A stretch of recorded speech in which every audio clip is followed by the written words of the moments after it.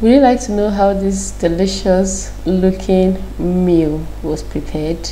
Would you like to have a taste of this bowl of deliciousness? Hi guys, welcome back to my page, welcome back to my channel.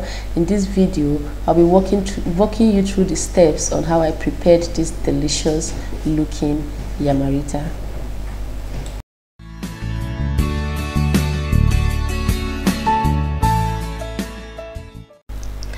So for this recipe, you're going to need yam. Yamarita is made up of 90%, 80% yam soaked in eggs and flour and then fried until it's crisply brown. Okay, so when you get your yam, wash it thoroughly and then cut it into the shape you're seeing here in this video.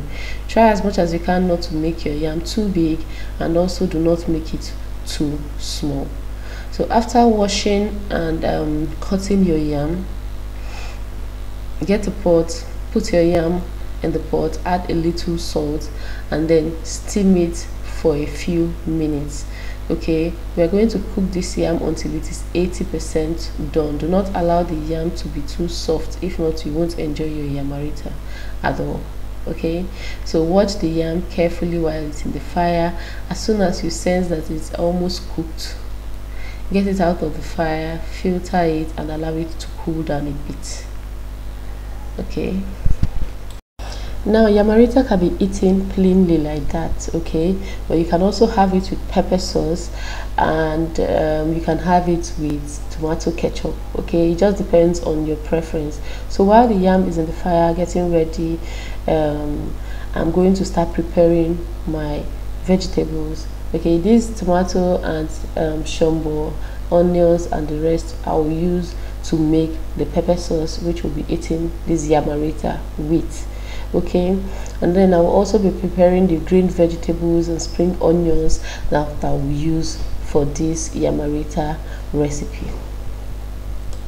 If you're new to my channel and you're new to my Facebook page, my name is Betty Mba. Welcome to my channel. Okay, please click on the subscribe button to join the family. Click on the notification icon as well, so that whenever we post a new video you'll be notified. Now I'm trying to make the pepper sauce. I'm sorry I lost a lot of the clips of me making this pepper sauce, but the process is not really difficult at all. And then after placing my pepper sauce in the fire for it to boil down some of the liquid, I'm going to start seasoning my eggs. And for this I would need seasoning cubes. I would also need red chili pepper. I would need a pinch of salt.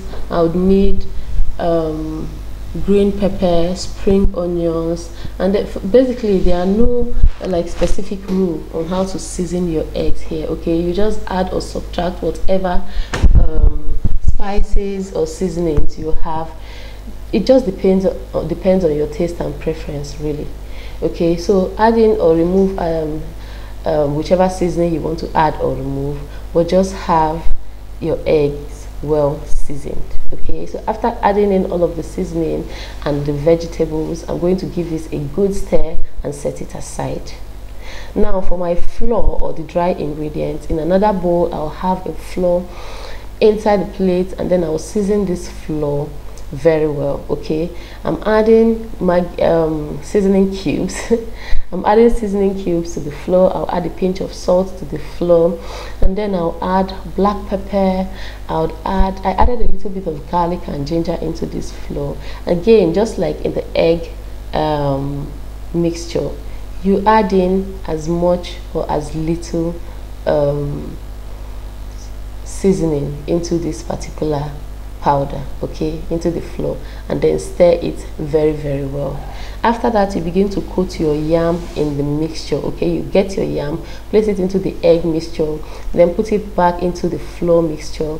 After stirring it for putting it in the flour mixture, you have to take it back into the egg mixture.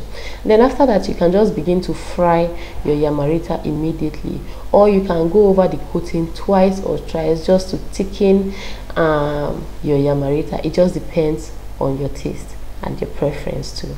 So in a hot bowl of vegetable oil, you need to fry this yamarita in medium or low heat so that it cooks all the way through.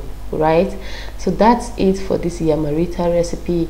It's really simple, and I hope you guys can recreate it just like I did. Okay, and I hope you enjoy eating it as much as I enjoyed filming and eating my Yamarita.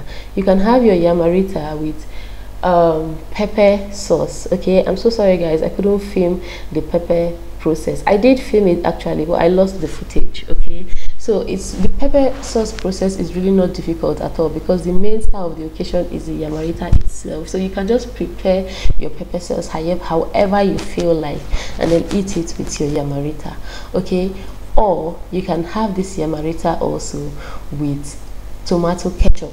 Okay, you can also chew your Yamarita like that. It just depends on what you like, guys. So I'd really like you guys to recreate this. Please click on the subscribe button to join the family if you've not done so already, for more amazing YouTube, for more amazing recipe content. Okay, and then turn on post notification. That's if you're on YouTube, so that whenever we post a new video, you'll be notified. If you're a Facebook friend as well, please follow our Facebook page. Okay, like our Facebook page. It really goes a long way to help. Okay, enjoy this particular recipe until I come your way again next time. Right, see you guys. Bye.